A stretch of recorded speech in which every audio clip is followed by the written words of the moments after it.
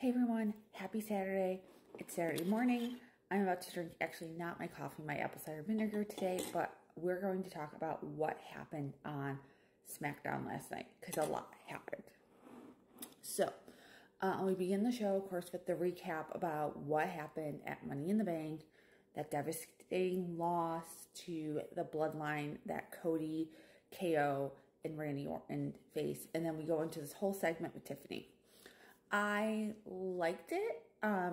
We all know at some point Tiffany is turning on Nia Jax, right? I think that's just clear. Maybe that's when they'll make her a babyface. I can't imagine that ever making Nia Jax a babyface. She has such great heat, and they really need women like that.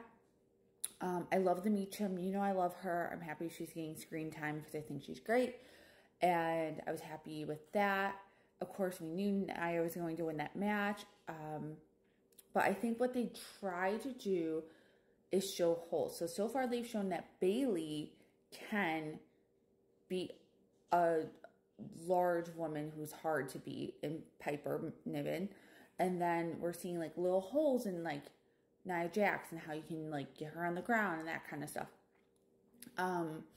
So we will see what happens. Interesting, the whole thing where like, Tiff was saying, like, I'm gonna catch him, and then the tension between the two. So, like I said, I like that. Like where this is going. Think we have a lot of angles and things going on with that. We should have a lot of women's matches on this episode, which I'm not hating, but kind of interesting to me.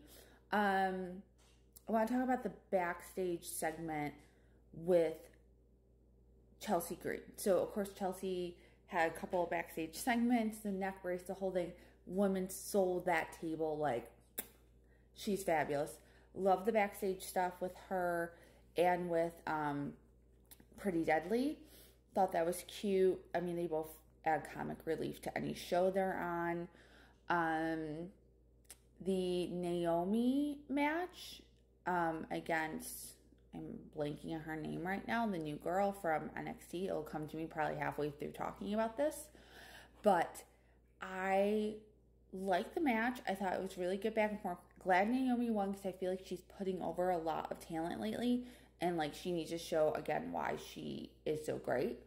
And I like the little backstage thing too, personally. I thought it was a nice little thing. I think it showed the girl was a heel. And I think they could build a program with those two.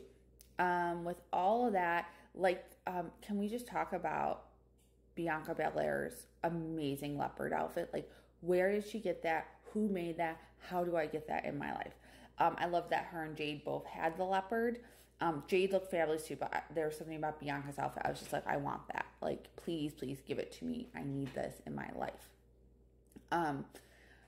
Let's talk about the Randy Orton, Cody Rhodes backstage segment. Very cute, very sweet. I think like Randy's still kind of acting like a mentor to Cody, which we know he was when Cody first started in the, in the main roster of WWE back in the day. One thing, because, I love the little Easter eggs and little, like, hints they drop, on WWE. The last line about Randy talking about everyone will be coming for this title, but I'll still have your back. Kind of insinuating he's not going to go after that title. I don't buy that. I think if there was any point that they could turn Randy heel, it would be after this Bloodline storyline's done and finally going after that belt again. Because I can't believe Randy is not going to go for one more championship run. He's a 14-time champion. We know he's a couple behind Cena. There's a lot of talk about Cena maybe getting one more championship during his like farewell tour. So I just don't buy that. I think Randy's such a great heel that I could see that being where they turn him heel. Or I can see them using that to turn Cody heel. Because there's been a lot of talk about, like, Cody would be such a great heel, da-da-da. I personally just love, love, love Cody. I can't imagine him as a heel, but I can see how that storyline could build him into a heel. And I think some of the seeds will be planted for Randy to turn on Cody for what happened at the end of the show. Ultimately, I feel like that is what's going to come back around to make Randy want that championship and feud with Cody, which I think could be an epic feud. Epic. Those two are amazing in the ring. Randy is just the best of the best of the best at doing this, especially on TV. And I could see those matches being amazing and then building a whole program around it. But for now, I'm happy with them being friends. I did love that little moment though, feeling, oh, the mentor and the mentoree. Okay. That brings us to the end of the show. I think they did a great job. One, taking out DIY, the Grayson Waller and Austin Theory, we know they're breaking up. They're going to feud with each other. It's going to be great.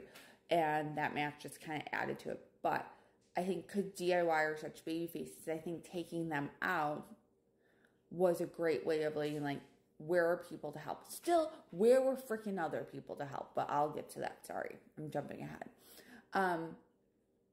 Yeah, so they take out DIY. They make Jacob Fatu look unbelievable. Unbelievable. And he is so committed to this character, and he sells this character so well. Like, I believe it. Where has this man been? Thank you, WWE, for finally signing him. Thank you, because we needed Jacob Fatu in our lives, and I'm personally so grateful for it. So Jacob taking them all out. Then, of course, we have the whole thing with Cody. Then we had the whole thing with Cody coming to the ring. That face off, you can tell how mad Cody was. And, of course, the circling of the Sharks and that final attack. Wow. Wow, wow, wow. I mean, destroying Cody and Randy. One, where were security guards? Why were there only these referees that can do nothing? Where were security guards? Where were other baby faces to help them? Because everyone should be sick of this stuff. Those are my rants. I think the making Cody watch as his mentor, again, after this very sweet moment backstage, is annihilated by the bloodline. Is unbelievable. They have set up the stakes for SummerSlam so well, and we have a couple more weeks. I think it will end up being like a cage match. It has to be at this level. The next thing they need to do is elevate this match, and I feel like it has to be a Hell in a Cell or a cage match. I mean, like, how else do you do this? That's my opinion. That's where I would go. But again, I'm not writing the show. I also think they have set it up very well for a Roman return, and I think with Jimmy. Because the other interesting thing was, this is the first time Solo in his monologue, in his like little diatribe thing he did, mentioned the attack on Jimmy. We haven't seen Jimmy in like, what, months at this point? And so I think mentioning him was planting seeds for Jimmy to come back with Roman Reigns at SummerSlam. My only question is, I think we're building to Bloodline versus Bloodline at Survivor Series and War Games. But with that, we got a couple of months to build that. So where does that leave the Cody part of the story? Like, that's the part I'm not really clear about. Like, how do we get from the Cody, Randy, who have been annihilated and deserve to get revenge on what happened to them? How do we get from there to Survivor Series, Bloodline versus Bloodline? But I can't wait to see this ride. Yeah, so those are my thoughts.